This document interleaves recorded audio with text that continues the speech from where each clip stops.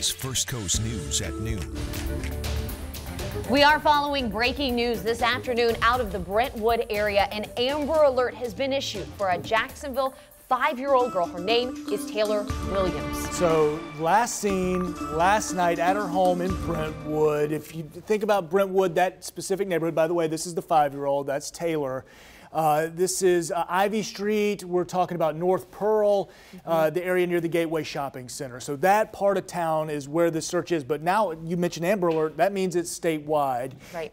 We're told now, according to JSO, the back door of her home was unlocked. Last seen around midnight, though when caregivers went in to check on her early this morning, she was gone. That was around 7:20 this morning. So no telling what happened in those details between that time. Detectives say they have the expanded search going now door to door. They've got equestrian teams going there right now, more than 100 police officers. We've got homicide detectives, patrol officers out searching for Taylor Williams as well. So they are using every possible resource right now, going door to door, like Lewis said, using canines. They're searching by foot. The equestrian team, as you said, even helicopters and their own drones are out there searching this area that they're saying is expanding at this point because they have not been able to locate Taylor. Now, we do have team coverage of this search. We want to start with Lana Harris. Lana, what are you seeing?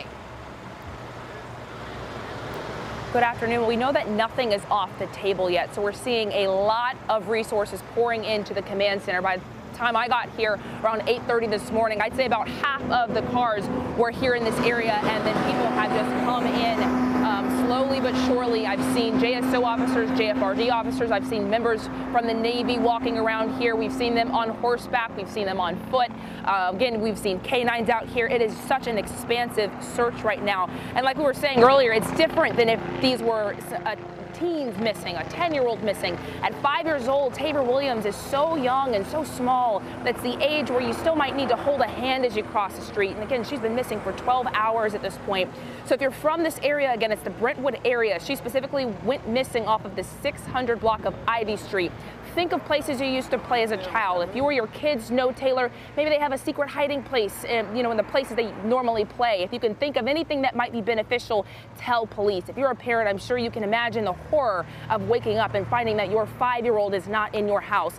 So if you can keep an eye out around restaurants, shopping plazas, playgrounds, just in this area, there's the Mayman Jennings Park, there's the Brentwood Park, the Brentwood Golf Course, and of course, keep your ears out. Listen for crying or yelling. She's been missing for so long. She's going to need some help, and she's going to need some food.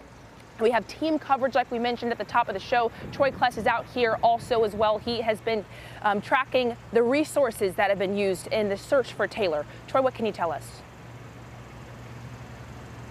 Thank you, Lana. And some of those resources you kind of mentioned before, both by air and on the ground as well, and even by horse. We have seen the JSO mounted patrol unit out here, along with, again, over 100 other personnel, police officers, detectives from different departments within the Jacksonville Sheriff's Office. And the helicopter is circling around this area as we speak, again, aiding in that search. But we also know that the Jacksonville Fire and Rescue Department, along with other resources, are joining in on the search as well. So getting reaction from neighbors that live in this community. Obviously, they are all very heartbroken hearing what happened about Taylor Williams, but they are praying for her safe return to her family. So we asked about the community and what the sense is here in this Brentwood area, and many said that it is a very tight-knit community and that many people have been living here all of their lives. But the people that we've spoken to say that they didn't know Taylor or her family personally, but say that they are obviously going to keep a lookout.